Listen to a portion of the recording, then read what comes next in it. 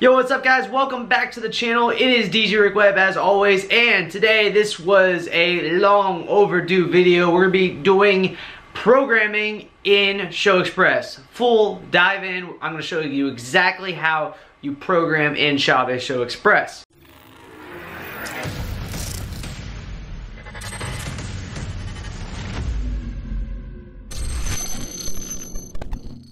This is actually going to be part one of a two-part video here on how to program in Chauvet Showxpress, mostly because DMX programming is a little bit complicated. So in the first video, I'm just going to kind of break down how we program and going to talk strictly about simple fixtures such as pars, such as those Chauvet Wash FX2s, things that just do colors, no movements, nothing crazy like that, no prisms, no gobos like you would find in like the ADJ InnoSpot Pros. We're gonna strictly be talking about fixtures that do one thing, and that's color. Now, I am going to be jumping kind of straight into this video, so I've already made two other videos that you might wanna go watch, actually three videos that you might wanna go watch. The first one just talks about lighting in general and how you can set up your lighting to create unique looks. The second one is how DMX works, so you can understand how DMX channels work, how to set up your lights, and how to set them up in the Chauvet Showxpress software. So if you need that info, go see that. And then also today, we're running wireless DMX.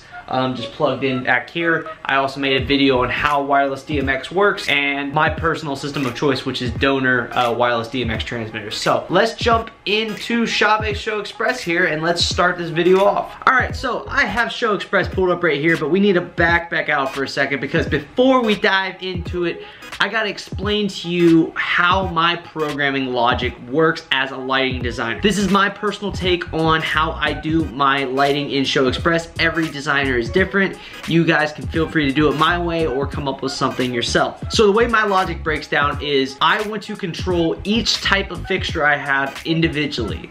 So I want my movers to be able to do one thing, and I want my pars and my wash FX2s to do another thing. So that is how my programming is broken down. So I have different scenes for each type. So my movers have a set of scenes, my pars have a set of scenes, my uplights have a set of scenes, etc. Then each type of fixture, so say we take the pars, is broken into layers. And with these different layers, we can create a bunch of different combinations to make our lighting very unique. All right, so in every different type of fixture that I own, the first layer of scenes that we have is colors. So we have different combinations of colors that we can apply to these fixtures, such as like red, green, blue, yellow, white. Different combinations of color. The second layer in my programming is strobes. So do we want to strobe the light or do we not want to strobe the light? We want to have control of that so that we can take all these different colors and we can strobe them if we want to, or we cannot strobe them. So that is a layer that we're going to. So first layer up here is colors, second layer is strobes. And in terms of the lights that we're gonna be talking about today, which are pars, Chauvet Wash FX2s, uplights, those are all the layers that I have for those lights because they don't have any extra functionality. Now in the second video, part two that I'm gonna be making, we're gonna be adding in movers and showing you guys how movers operate. And movers add a third and fourth layer to that combination. The third layer is going to be our positions and our movements. So with a moving light fixture such as a spot, a beam, a wash fixture, we're gonna have colors, we're gonna have strobes, and then we're gonna be able to move those lights. We're gonna be able to move them around the room, or we're gonna be able to set them at a certain point. So that just more combinations that we can make. And then our fourth layer is going to be gobos and prisms. So we can do different shapes with a spot fixture or a beam fixture, and then we can apply prisms to break that out. Now don't worry about that just now, we're gonna be talking about that in part two. I just want you to get the idea that the logic that I have in terms of programming is, first off, I wanna be able to control each of my fixtures independently. I want my wash fixtures to be controlled separately, I want my movers to be controlled separately, I want my uplighting to be controlled separately. And then each one of those types of fixtures, we have different layers, colors, strobes, etc. But today we're just gonna be worried about colors and strobes. So for today's tutorial, like I said, we're gonna be using pars, and we're using two of the ADJ Mega Hex Pars. Very affordable lights if you guys are beginners looking to get into lights. I think they're about like $100 a piece. But we have two different channels addressed to these. We're running 255 and 233, and they're running on 8-channel mode. If you don't know what I'm talking about, please go refer to my video on how to set up DMX. It walks you through everything in terms of channels, setting up fixtures, and all that. please go watch that video before you move forward of this video, because that video is going to explain a lot of the stuff that I'm doing in this tutorial. Video link is in the description down below and the first comment, then come back to this video. But with that said, let's jump into Showxpress and let's see how this works. Alright guys, so we're in Chauvet Showxpress, and I wanted to start off this tutorial kind of backwards a little bit. I wanted to show you guys what it looks like when it's fully set up for me. So I have 2 pages here. That is what one of these is called. In Showxpress, you have different pages that you can access. We have our color layer and we have our strobe layer. Now, as you see on the right here, you have strobe white all, mover strobe overlay, and par strobe overlay. Obviously, for this demo, the only strobe overlay that I have, or the strobe layer, is the par strobe. So that's all that button does right here. So on the left, we have different combinations of colors. We got this red, green, blue one. We have this white, yellow one. We have this blue and white one, and as you can kind of see here, each light does a different thing. I don't know if you can really tell on camera.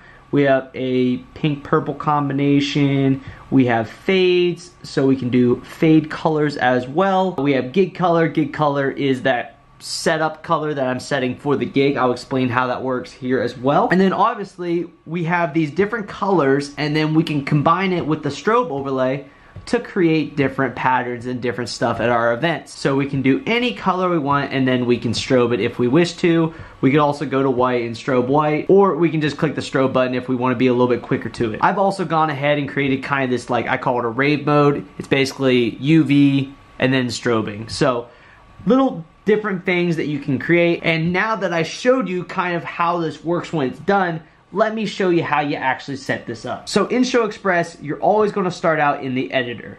And right here are fixtures. I explained this in the last video on how you set up DMX. So go watch that video to explain how this works. But this is where you add in all of your different fixtures. Like you can see on the right here, these are kind of the icons for all my different fixtures I own. And then they're all in Chauvet Showxpress. The main area where you actually create scenes is in steps and in generator. Now, generator is a little bit more advanced, and generator is more or less used for movements such as with our movers. So we're not going to be covering that in this video. We're going to strictly be talking about steps in this video. So now that we're in steps, let's go ahead and let's create our first scene. So just to give you a little bit of a background here, all of your fixtures that you can select are on the left here. So I want to use both of my mega hex pars. So if you have added in just 2 of your pars, you can select mega hex here, and then you want to press your control on your keyboard to select your second one. So now I have both of my mega hex pars available here to create our steps. I want to interrupt the video real quick to explain something that I talked about in the first video for a second, but I said I would reiterate it again in this video because it's kind of important. When you're setting up fixtures, such as behind me, I have 2 pars. You don't have to set up 2 separate pars if you don't want to. You can definitely set up both of those pars as the exact same par in Chauvet Showxpress. As you will notice, I only have 3 mega hex pars, and really I only use 2 in all of my programming. And basically we have channel 225 and 233, and we alternate that around the room with all the different pars that we're using, so that way we have some sort of contrast with our lighting. But you definitely could just set those all up as the same DMX channel if you want to. Again, if you don't understand what I'm talking about with DMX channels, please go watch the first video. It explains this point again, but just wanted to let you know that basically if you have 6 pars, you don't have to have 6 pars in Showxpress. You could have 2, you could have 1, you could have all 6, whatever you choose. Alright, so now let's create our first scene in Chauvet Showxpress. Now, you don't have to have lights set up ready to DMX like the ones behind me back here, but it does make it a lot easier. You definitely could use the 3D viewer. I've used it before to create some of our bigger shows, but in general, most of the time you're doing this programming once, and then it's set up and ready to go for all your events. So I highly recommend, if you're doing it for your first time, setting up your lights so you can see exactly what you're doing. So what I'm gonna wanna do, and you guys won't have to do this, but I'm gonna wanna go to live and deactivate that. So that way I can now activate it here by pressing this green button. That means that the DMX signal is now going to the lights. So like I explained in the video on how DMX works, we're gonna want to first up our dimmer. Next, we're gonna wanna up our shutter. And now we can start adding colors. So let's make our first one red. All right, now over here on the right, you see a number 1.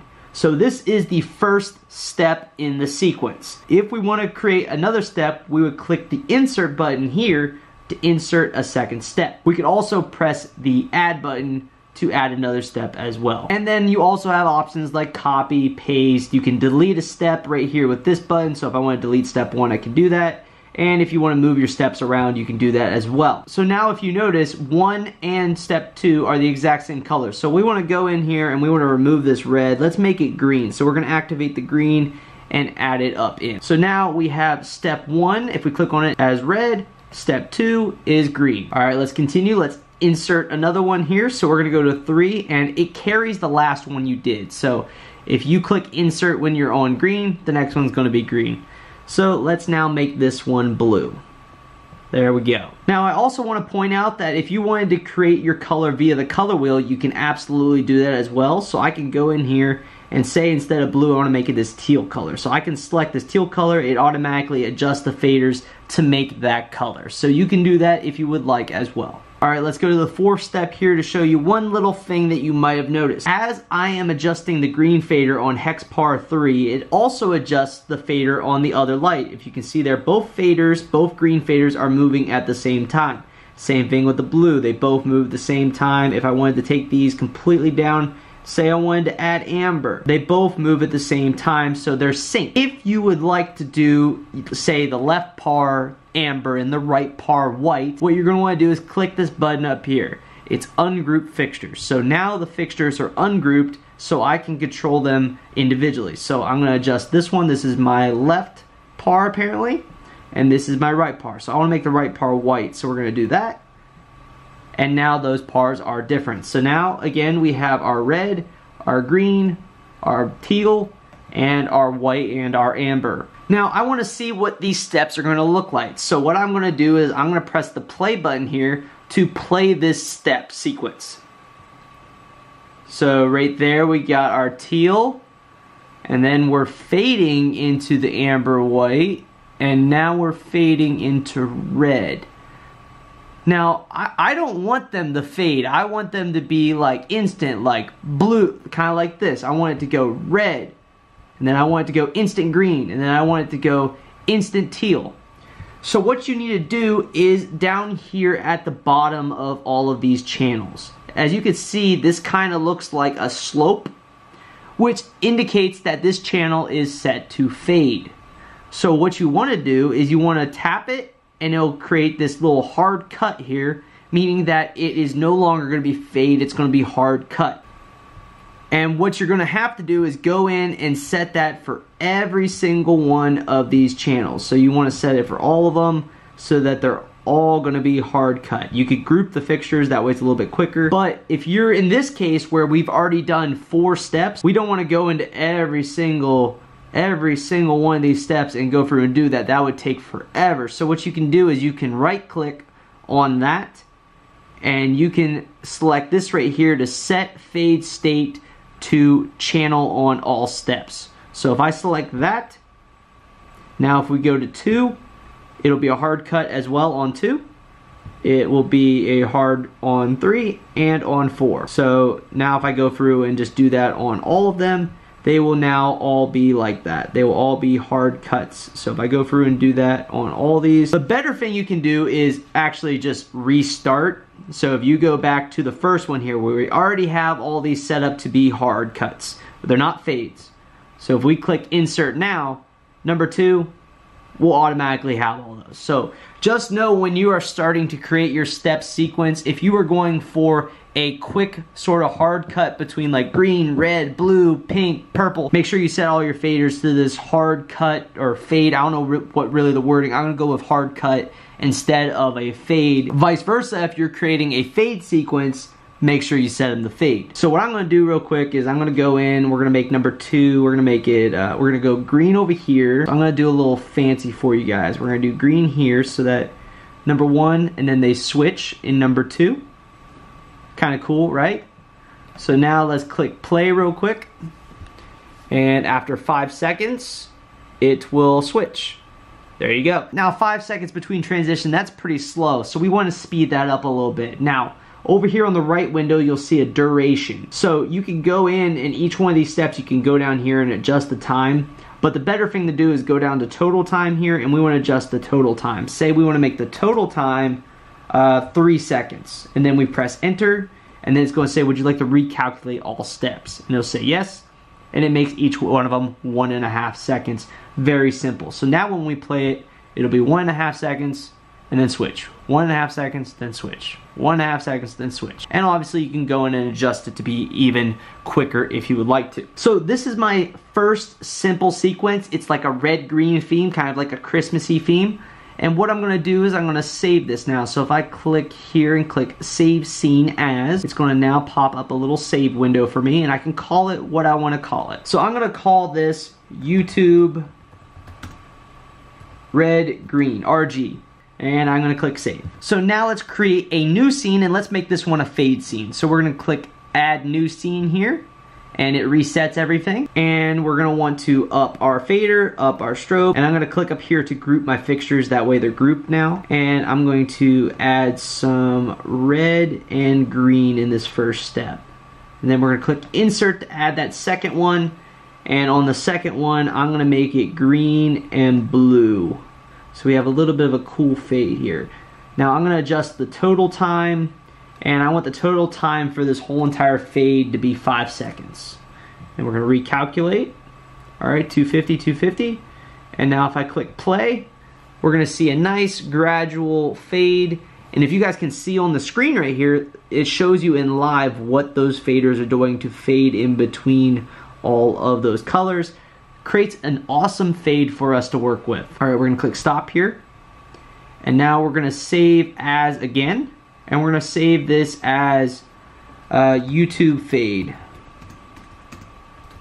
All right, so now we have 2 scenes created. Now we wanna be able to play those scenes in the live panel. So I'm gonna deactivate our DMX here, and we're gonna go to live. And you guys won't have pages established already, but for me, I do. So what I'm gonna do is I'm gonna click the button here, and I'm gonna click add page, and I'm gonna call this YouTube for this demo.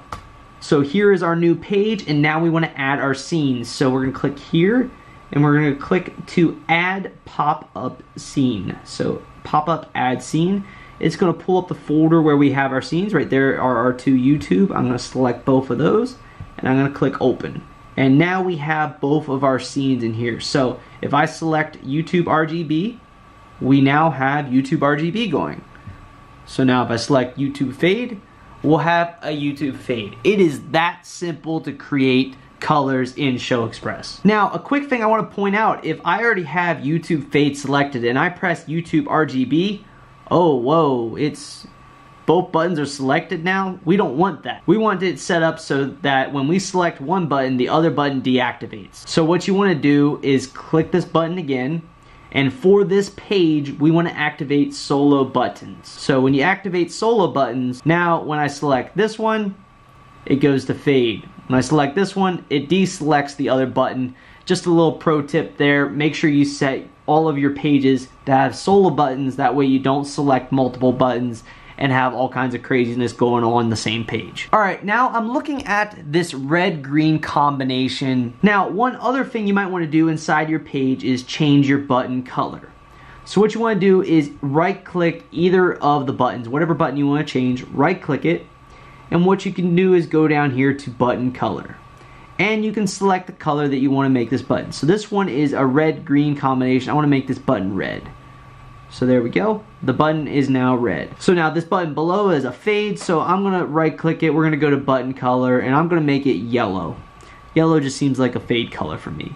And you can color coordinate your buttons that way. So there we go with some colors, so that way we can activate either one of them simultaneously. You can also move your buttons around, so if I go to like a page where I have par colors, where I have a lot of these, you can actually right click them and click the move button, and you can move them right, left, all around the screen to adjust it how you would like. You can also go in and rename these buttons. So if I want to rename it and not call it YouTube RGB, I just want to call it RGB, I can do that. One of the coolest things you can do with DMX is make it so that the lights match exactly to the tempo of the music. And as you can see right here on the right hand side, we have a BPM, and this is the BPM that you would be playing your track at. So if you're playing your track at 128, you would want this to say 128, and you can actually tap this button right here to the beat of the music and it will adjust, so 105. But the lights right now do not adjust to that BPM, so what we want to do is adjust the speed property of that said button. So red green over here is like 1.5 seconds in between adjusting. So what we want to do is go into our speed properties. So we right click it, we click on speed properties, and now we want to set this to manual BPM. Now you can also set this to auto BPM, and what Chauvet Showxpress will do is use your laptop microphone to listen to the music it hears and adjust the BPM accordingly. I personally don't like to do this because I normally have a lighting tech on hand programming the lights and changing them in that, so we normally do manual BPM. That way he can press this button over here and adjust the BPM accordingly. So I click apply. And now as I adjust this BPM, so say I go up really fast, if I go to 181, it'll go faster. Say I go slower, I adjust it down to 60, it'll go slower. So that way you can coordinate your lights to be matching the exact tempo and the exact beat of the music you are playing. Now obviously for something like a fade, we don't want to adjust the speed properties of this because it's just a gradual fade. This is pretty much set the way we want it. We want it to do a nice, slow, even fade. We don't really want to speed it up or slow it down, so we're going to leave it as is. Alright, so now let's go back to editor real quick and let's create a gig color button because we want to have the ability to change the color of the specific lights for a gig. So to create that gig color, we're going to deactivate whatever we're doing right now. We're going to go here, let's activate our DMX one more time, and we're going to create new. So we're going to create a new scene, and let's just go ahead and select the color we want. Again, we have to up our fader and up our strobe real quick. It doesn't matter, we can select any color we want. Let's say we're going to do pink because pink is very popular. So we're going to do that, and I'm actually going to go in here and I'm going to make it a little more pink with the UV, and I'm going to remove the blue. So we got a really nice hot pink. So all UV and red, and I'm going to go through and I'm going to hard cut all these because I want it to be instantly changing to this gig color. And for a gig color, we only have to do one step. We just want that color. You can do the same thing if you just want to have UV only, or if you want to have blue. You just do one step, you set the color, and then we're going to go in and we're going to save it as that color. So I call this YouTube gig color. Click save. Now we deactivate our DMX here. Again, we go back to our live window. We click this. We click pop-up add scene. It should pop up here at the top somewhere. YouTube gig color. We're going to open it, and there we go. And this kind of is where I can show you guys how you move buttons around. So if I click move button, and I want this to be the big one at the bottom, right? So I'm going to go over, and I'm going to make it so that we have 3 there. So you can play around with these buttons and kind of move them around, move it left and right, and really create some very interesting combinations with your buttons. So I like that one right there. And now if we click YouTube gig color, we have pink. And yet again, we have solo buttons activated, so we can instantly switch between all of our buttons very quickly. So once you have something like the gig color set up and I want to edit it, I want to change the gig color. So I'm going to a wedding now, and the wedding color is not pink. The wedding we just did was pink. I want to make it white now. She wants cool white for her gig color. So I want to change it to white. So what I'm going to do is I'm going to right click it again. I'm going to go to edit. And what that's going to do is going to take us directly into this step to edit it. So I want to activate our DMX again, and I want to remove this red. I want to remove the UV, and I want to do just pure white. And then all you do is click save real quick. I'm going to deactivate our DMX. It goes back to pink. So let's go back to white. Let's deactivate our gig color and then reactivate it. And now we have white. So that is how at an event you could create a gig color and then go back and edit it very easily to recreate that color to whatever color the wedding or the school dance or the event that you want to do. And obviously if I go to edit and I wanted to make one of those amber, I can do that as well. A lot of times when I'm doing gig color, I don't activate it, but I can activate it real quick. I need to ungroup. I need to go down on the amber here and go white. So you can do multiple colors with multiple fixtures. Very simple. I hope that makes a lot of sense for you guys. That is how you create all of your color sequences. The question you're gonna ask is, how do I do this par strobe overlay right here? Very simple. It's actually extremely simple. So let me show you guys how we do that real quick. So what we're gonna do, we're gonna go back to our editor. We're gonna create a new scene. We have both of our pars already here. What I'm gonna do is I'm gonna up my fader real quick, and I'm gonna up white. So first thing, again, need to activate the DMX so I can see what I'm doing. And I'll show you guys in a second. We're actually going to deactivate these channels. But what we're going to want to do now is adjust our shutter. You can kind of see right there, it's called shutter. If you hover over it, it tells you. But shutter is your strobe speed. What we're going to do is we're going to adjust it down. And if I remember right, it's like 219 is the right amount for strobe. All right, I was wrong, 223. Now I'm going to deactivate that for a second to remind you guys that if you go into the manual of your fixture, such as the ADJ megahex pars that I have here, inside of the manual it will tell you what the maximum strobe percentage is, or you can play around with it like I did to figure out what value it is. Now that we have our shutter set correctly, we want the fader to be up and we want to make sure it's on full. And now I want to deactivate white. So what I'm going to do is I'm going to go down here to the channel, I'm going to right click it, and I'm going to press disable channel. So now no colors are on, but our fader and our shutter is up at full. And now, just like this, we're going to save it. So we're going to save scene as YouTube strobe. Now if you guys can understand the logic here of what we're doing, basically because we have our different layers, we have the color layer already established in the live window. These are our colors. These are our combinations of different colors. So when we're creating the strobe overlay, we don't want to change any of the colors. So we want those channels disabled so that when you activate this scene, it will not adjust any of these color channels that are already active. It will only adjust the fader and the shutter. So we're going to deactivate it here, and we're going to go back to our live window real quick. I am going to quickly create a new page so that way we can start fresh. Alright, so we're once again going to click pop-up add scene, and we're going to click on YouTube strobe there, open it in, and now we have our strobe here. So if we just click it, it does nothing. So let's say we activate our gig color real quick. Now when we click YouTube strobe, it strobes, and then when you let off of it, it stops strobing. So there's your red-green combination. You click strobe, and it's good to go. And that right there, guys, is how simple it is to program in Showxpress. Feel free to go watch back through this video, but basically you are going in and creating a bunch of color scenes, and then for pars, you're just creating a strobe.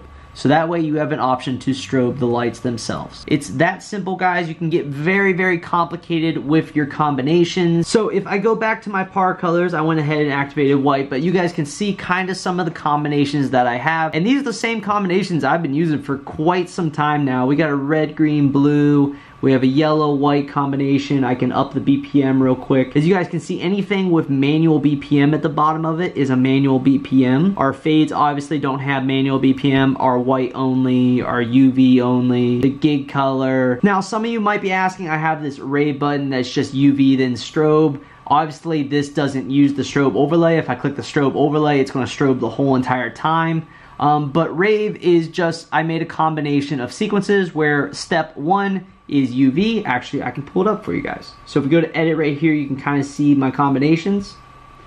So step 1 is a strobe, step 2 is UV, step 3 is UV, and then step 4 is a strobe. So I have a little bit more steps to kind of break it up a little bit. But if you see right here, my shutter is set to 223 on the strobe with white, and then the second one is UV only. All of them are on hard cut. Guys, this is honestly just something you play around with in steps. You create all these different button combinations, and then you have your strobe overlays. But yeah, guys, I hope that was pretty simple and easy to follow. Pars, like I said, are just 2 simple layers, colors, and then strobes.